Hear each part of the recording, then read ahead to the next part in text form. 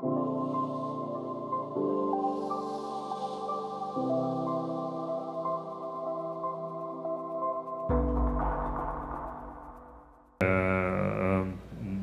the most liquid token in the except Bitcoin, right, in the crypto world.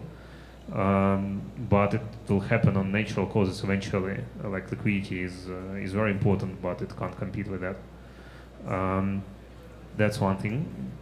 The other, to answer the question, I was very much terrified this last half a year, but it turns out that I was very much way more pessimistic about how the how people actually. I'm sorry, my time's up. To interrupt there, you just have. Hello. We just have 5 minutes more. That's the way to. Okay. If we want questions from the audience. Yeah, it would be great to take some questions from the audience. So sorry, Vasiliy. Can I just say? Sorry. I'll give you a quick. Yeah. Can I just express the minority voice over here?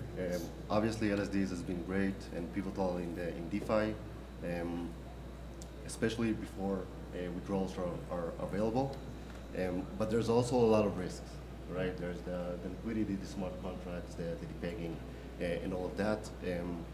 And it all comes down basically to your risk tolerance, right? ETH is king in this case.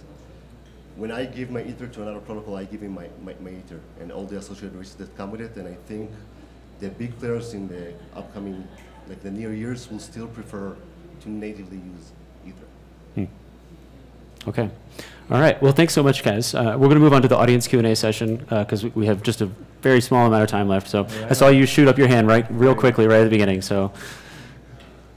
Hi, how are you? Congrats and thank you. My name is Pablo. I'm the founder of Sensei Node, the first node operator in Latin America. We are talking with all of you. And I think something really important is not only geographically decentralization, but also less dependence on Amazon. As most of the node operators work with Amazon, we try to work with local and regional data centers. My question is, how do you distribute MEV? And yeah, thanks. Sure. Yeah, I can answer that. It's very simple. The same way we do stake and rewards. Rewards are the same as staking. They go to stakers mostly. The node operators get the fee, and Lido gets its fee, but 98% of rewards go to stakers.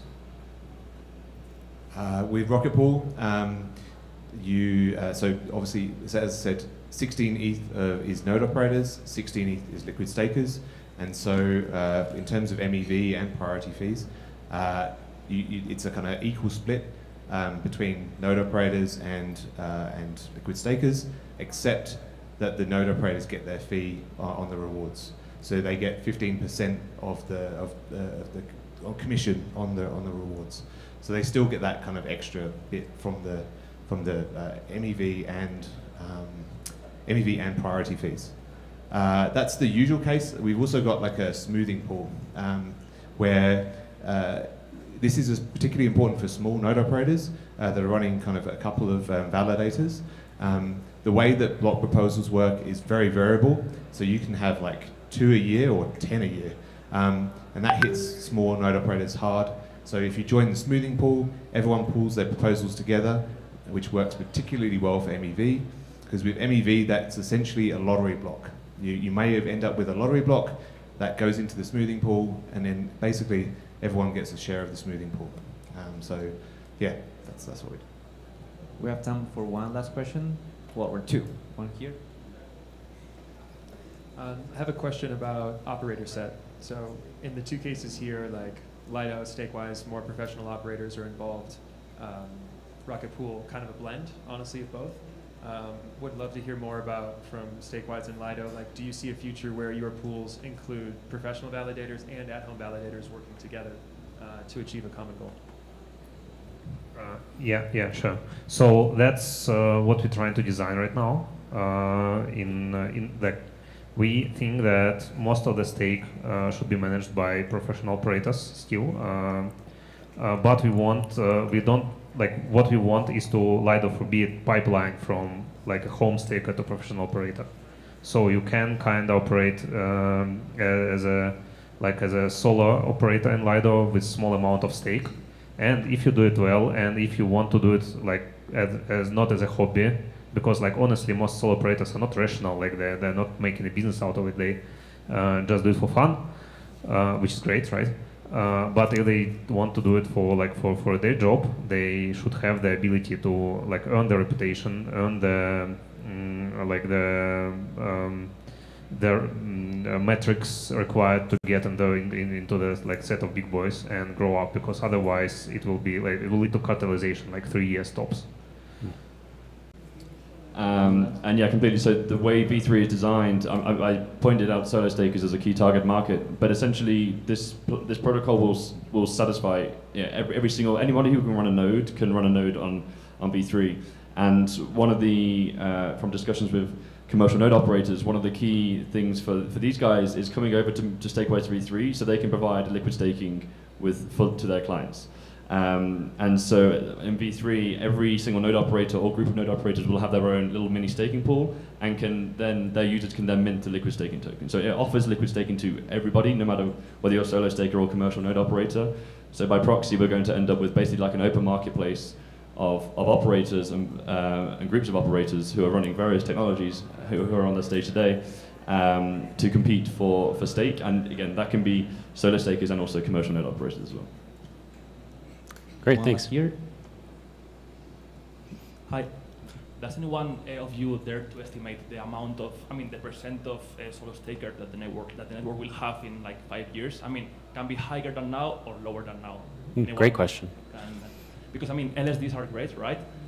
You can use your stake position as collateral, and you also average out the rewards, right? So why solo staking if there is no point of that, right? Some people will do it even for free.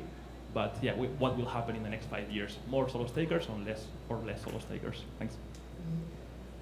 Well, if Stakewise V3 works, we'll hopefully have more. As I said, the reason why, and Vasiliy touched on it, it's almost non-economical to be a solo staker. You do it for fun or because you're a decentralization maxi.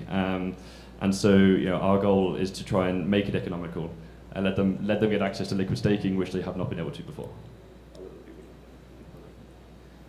So with Rocket Pool, it is pretty much no different to being a solo staker.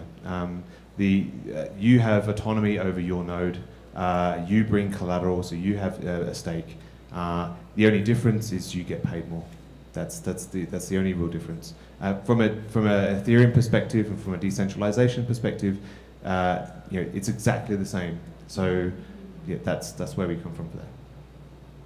Yeah, if I was to add to that, I think the question is there'll be a long tail of like solo stakers for sure. The question is how much stake will be on them, and that's where everyone up here is trying to figure out how can you let solo stakers like have a bit of capital in someone else's capital. You've the Rocket Pool scenario of make them bond. You've Stakewise V3 of let the people take the risk and choose like a vault for like a certain risk. And we hope that with distributed validators, you can trust small stakers as if they were an enterprise. You're like, yep, there's 4 of you guys and you're all credible and you're not one person. You guys can have 99.99% uptime. So we can trust putting stake on you. You can't exit, you can't even get flashed. So we hope with DVT, people like Lido, Stakewise, all of them can throw a lot more ether onto small stakers and make it make sense, as you said, not be just a loss leading kind of diehard hobby. On our side, like how we think about it is to have a lot of solo node operators. You need to design system in a way that first does not require them to hold a bond, because most people who want to run a node, they don't have this much money. Most people don't have this much money, period, right? To run even half of Ethereum validator lying around. So they have to be selected not on unbonded in some unbonded way. And that means, on the other hand, that you need to manage risks and you need to manage the white labels. For example, if you want a lot of solo operators in the protocol and you want to incentivize that, you need to understand that these are not the one operator and these guys in trench coat, there's 100 nodes. this is like essential for for protocols that mostly manage risk instead of bond. But even in bond protocol, like there is a lot of folks run the rocket pool with all nodes, for example. So these are hard problems to solve, but I believe they are solvable. So. Yeah, I just want to add up to what Oisin said. Imagine if you can use like DBT to pair yourself with reputable top-class operators, or even to pair yourself with your friends, which you trust, to run it. So the technology advances that will come will really reduce the barriers to do that in a still reliable way. Sorry. Another thing Rocket Pool are doing, so currently it's 16 ETH that you need. So in our next release, it'll be 8. And then potentially in our next release, lower. So that's how you get more node operators. That's what we want, is more individual node operators, not necessarily more stake.